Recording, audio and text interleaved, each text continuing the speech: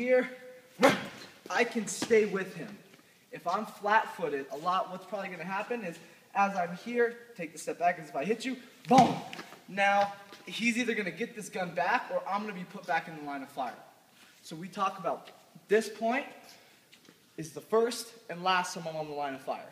So I redirect, locking my arm out straight. I'm striking. That strike takes his mind off the gun and will allow me to bring it down. I recoil my punch to the back of the gun.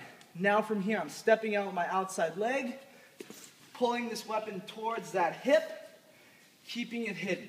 Now from here, I can use long, mid, create my distance. Now if I need to, law enforcement, the gun is up.